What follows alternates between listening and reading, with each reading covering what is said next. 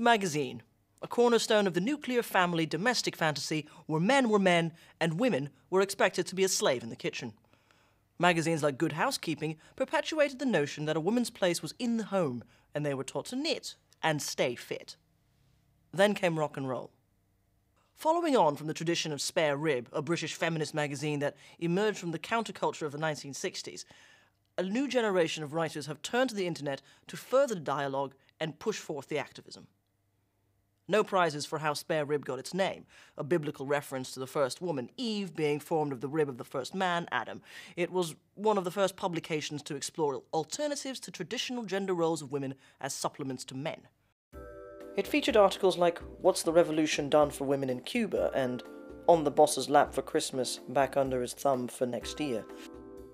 It debunked the idea that women must either be virgins, wives, or mothers, and investigated issues like fiscal inequality and the exploitation of women as consumers through fashion or household goods, and openly questioned the notion of woman as object. We'll look at three of the more clickable sites: the F Word, Jezebel, and Feministing, and touch on other movements like Daughters of Eve and the Everyday Sexism Project. Fast forward to the 21st century and the age of the internet. Increased connectivity doesn't always mean increased equality. Although the forums for progressive dialogue have expanded, the internet has also spawned new ways of bullying. Internet trolling through social media and the start of chat rooms dedicated to the pickup artist, or men who swap tales and techniques of picking up women and using them for sex, further muddy a struggle whose battles are already fought on numerous sides. First up is the F Word. This blog has turned into a go-to site to discuss feminist issues and is used as a forum to bring in more gendered perspectives on current affairs. Its homepage features issue-based articles such as Why Should We Fight to Get Rid of Page 3?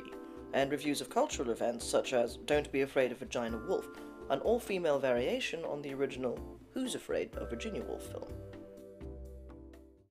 It got its name by playing the notion that feminism is a dirty word. Run as a collective, it features no advertising and is a labor of love for all involved. Writers aren't paid, but their work is seen as a donation to the movement as a whole. Founded to feature the kinds of stories the writers would like to read about, they include an events section to further underline the activism implied by its existence. Debunking Oprah-style cookie-cutter feminism, articles like The Silent Strong Woman question the fetishization of exceptional female achievement. What I mean by that is, hey, check out this woman engineer or this woman scientist. The argument is for gender equality, so there shouldn't be anything particularly special about women taking on particular roles, and vice versa. Furthermore, female role models and images of women are brought into question. The article features a letter by a young girl to the toy company, Lego, asking for more girl people because, if you hadn't noticed, there aren't that many girl people in Lego boxes. The article quite rightly pointed out that despite the illusion that we'd be more likely to see a boy person walking around with a hammer, Charlotte hit the nail on the head. And to add insult to injury, Lego also offer a Princess Fairyland option to their standard building blocks repertoire, because all girls want to be princess fairies and play in pink, right? Hot on its emancipated heels is Feministing, a blog founded in 2004 by writer Jessica Valenti. Feministing is an American site which covers mainstream stories such as cuts to uninsured working adults under Obamacare, but their stories have a particular focus on what this actually means for women. She felt that young feminists were being excluded from the feminist conversation. Her audience and writers were men and women whose lives predated parenthood and included those who chose to live child-free lives. In an article called The Child-Free versus Breeder War, Why We Are Fighting It, the author tables arguments about the psychological profiling of people on both sides of that divide. Here, the use of the word breeder in the title serves as a lure to potential readers. It's assumed you've either used the word as an insult or are insulted by the word. It then takes out a list of preconceptions both parties have about the other. Its style is discursive and engaging, and as with most articles on the site, the reader comments at the bottom of the article highlight the controversy quoted by the piece. As with other sites, shorter pieces are shared more often, like the one featuring Kai Bogert. His parents issued a retraction of his birth announcement in 1995 as a girl in their local paper in a show of support for their son's gender transition. His mother said that when Kai told her that he no longer wanted to live as a girl, she felt she needed to show my son I support him 100% and wanted to let the world know that. Because Valenti started the blog as a way to get young voices heard, she stepped down in Logan's Run style when she hit her early 30s, saying it was time for her to step back and allow some younger feminists to turn. Lastly is Jezebel, the 921st most popular website according to Alexa. They do internet ratings. Not most popular feminist website. Owned by Gawker, that American behemoth of snark and sarcasm, it purports to push content for Gawker's female readers. Hello, pink clickbait. Another publication that says they're making the kind of women's magazine they'd want to read, Jezebel's manifesto says it will, quote, attempt to take all the essentially meaningless but sweet stuff directed our way and give it a little more meaning, while taking more of the serious stuff and making it more fun, or more personal. At the very least, the subject of our highly sophisticated brand of sex joke. An example of this is a piece on the Bic Biro for women, Bic for her. Taken from a user submission of a photograph at a local stationery store, the reader writes, "Oh, thank the heavens above, my feeble female hands were just a-struggling with those bulky man pens."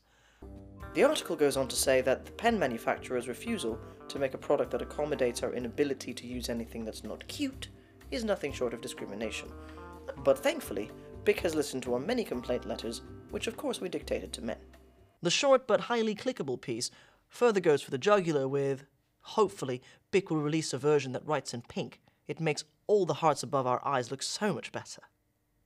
Not beyond criticism, Jezebel was slated by Slate for, quote, ginning up page views by exploiting women's worst tendencies.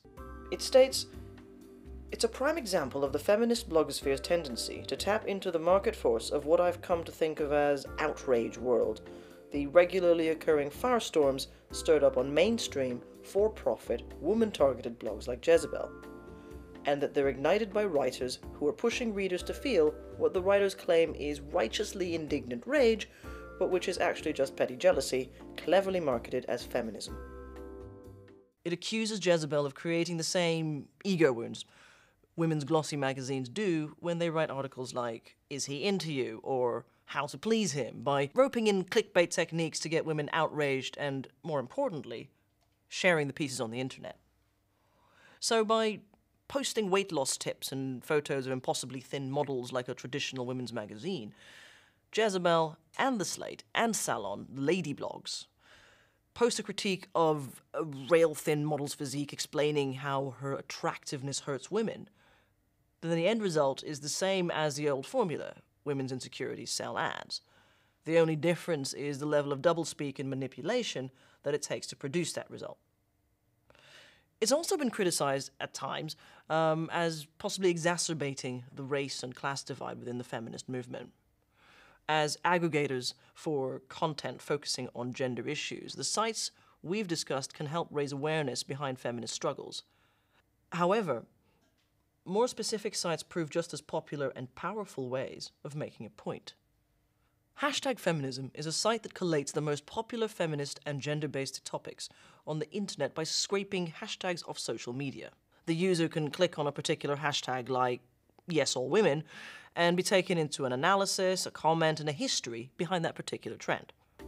It can tell you things such as the top feminist hashtags of 2014, for instance, which turned out to be all men can, bring back our girls, and dudes greeting dudes. It also offers statistics on the number of prominent articles written about these hashtags and in which publication. It's a great tool for finding out what the hell everyone's tweeting about. The Everyday Sexism Project exists to catalogue instances of sexism experienced by women on a day-to-day basis. So, submissions are by users and readers. Their daily observations and experiences of sexism. Spoken in a voice of whoever's writing it, it's a powerful tool for those who feel that their voices are not being heard, and sometimes for those who would normally be too scared to speak out. Daughters of Eve is a site that talks about the elephant in the room, or at least one of them, female genital mutilation, or FGM. They want to advance and protect the physical, mental, sexual, and reproductive health rights of young people from FGM practicing communities. It's not a blog, it doesn't feature arguments or opinions, it doesn't go for clickbait. It lays out the facts behind a practice that, for one reason or another, no one seems all too comfortable talking about. And it offers a virtual shoulder to lean on for women who are affected by this dangerous barbarism. It's possibly one of the best examples of the potential of the internet to do good. In the era of hashtag activism, where a social movement can be boiled down, quantified, and trivialized by SEO rankings, trending keywords, and social media shares, having a thing to do IRL, in real life, becomes more and more important. Websites and blogs are key. The F word, feministing, and Jezebel all serve as platforms for important dialogue, but it would be good to remember that their political purpose wouldn't exist without there being conventional women's magazines still out there that peddle aspirations that perpetuate gender inequality. Women are still being sold great new egg whisks and things in pink.